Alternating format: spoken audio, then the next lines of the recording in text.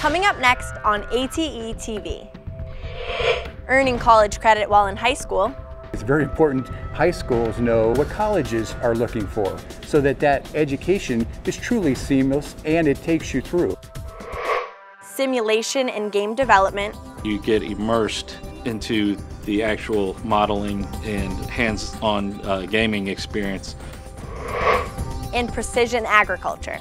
Anybody who uses or is involved in agriculture and uses technology, there should be an opening somewhere for that position. Now on ATETV.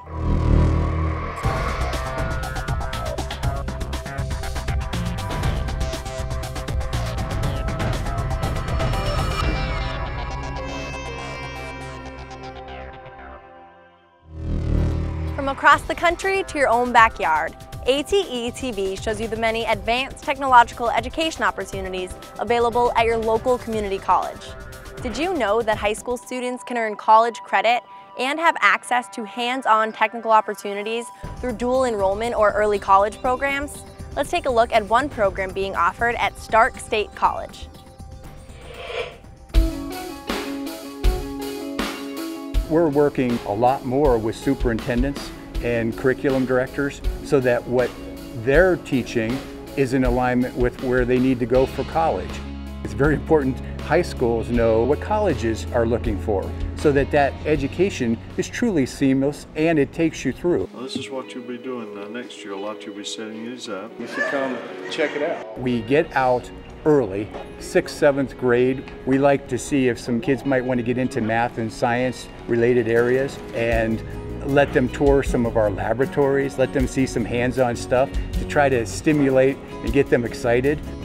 Well, now your motor is higher. We talk about engineering, we talk about fuel cell. It's a good opportunity to get them to explore some of these fields, and we've had some success with that. Still do that without bending this other piece here. I just graduated from Stark State College of Technology with my electromechanical engineering degree. I got that through the early college program at Timken High School. It's a program to take you through your associate's degree while you're still taking high school classes. Kids from grades 9 through 12, they're having an opportunity to earn an associate degree while they're in high school. We've implemented some fuel cell courses for them to get started. These kids will actually be able to put on their resume that they have fuel cell experience before they've even started in their associate degree. So we're real excited about that. Well, one of the big things about the early college program is that it wasn't designed for the educational elite per se. It's designed so that the inner city kid can go to college. The collaborations with middle school, high school, and colleges is extremely important. It's building blocks, stepping through, not starting over again when you take your next step. Community colleges have programs aimed to reach high school students and provide them with access, support, and affordable options to higher education.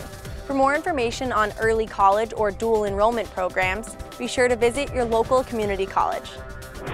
Community college programs are not only geared towards those in high school, but also to people who are established in the workforce looking to change careers. If you've been thinking about switching jobs and want to acquire a new set of technical skills, your local community college is a great place to start.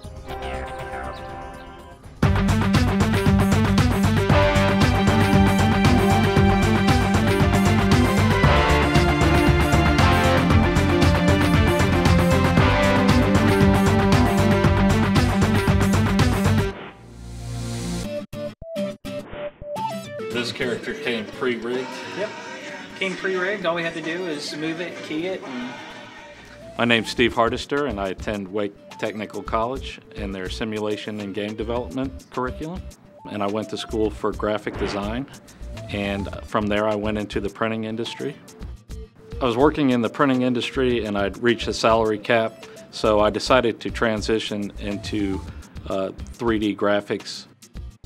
The advantage of taking courses here at Wake Tech, or that you get immersed into the actual modeling and hands-on gaming experience versus having to learn a lot of theory. You do learn some theory, but you get involved more quickly. And they will actually use this to teach people how to use this piece of equipment. and inside we have a lot of detail, and this was a collective effort between a team of artists. And then down here on the left side, the course that I found most interesting was animation. That certainly brings to life what you're learning in modeling, and you get to see your creations in motion, which is something you do not get to do as a 2D graphic artist. When I graduate from Wake Tech, I would like to work either doing simulations for educational purposes or go into commercial or even entertainment industry, doing 3D modeling and animation. The skills learned in that program, such as 3D modeling and animation, can be applied to several fields including education and entertainment. And simulation development can be used from the automobile industry to NASA. Sound like something you want to learn more about? Check out your local community college. Precision agriculture is the use of technology to help farmers be more efficient and achieve maximum crop yield with the least amount of waste.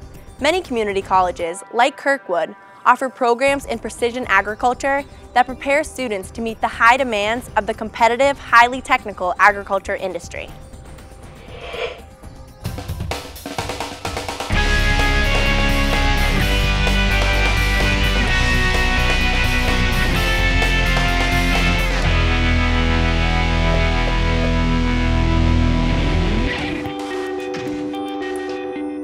For many years, precision agriculture kind of plateaued and farmers didn't really see the economic value of this technology. With this newest technology, the guidance systems, there's a lot of farmers excited, and it seems like we cannot graduate enough students to meet the demand. I work for John Deere, Green Valley Ag and Turf in Mount Vernon. I talk to customers, I'm like a consultant.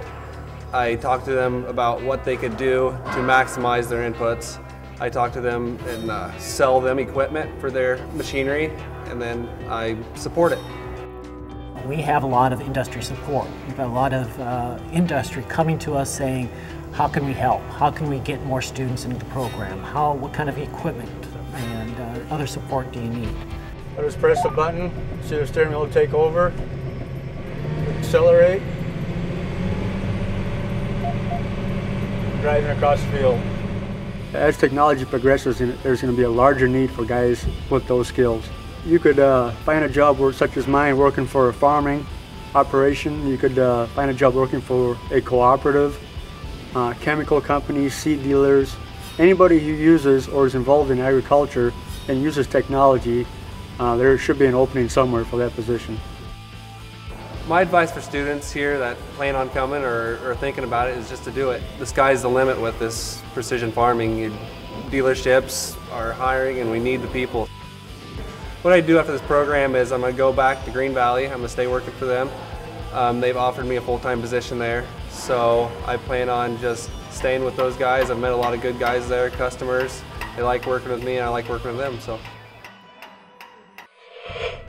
The job opportunities associated with precision agriculture go well beyond traditional farming. Chemical companies, seed companies, and cooperatives are all in need of highly skilled technicians who can help them stay competitive.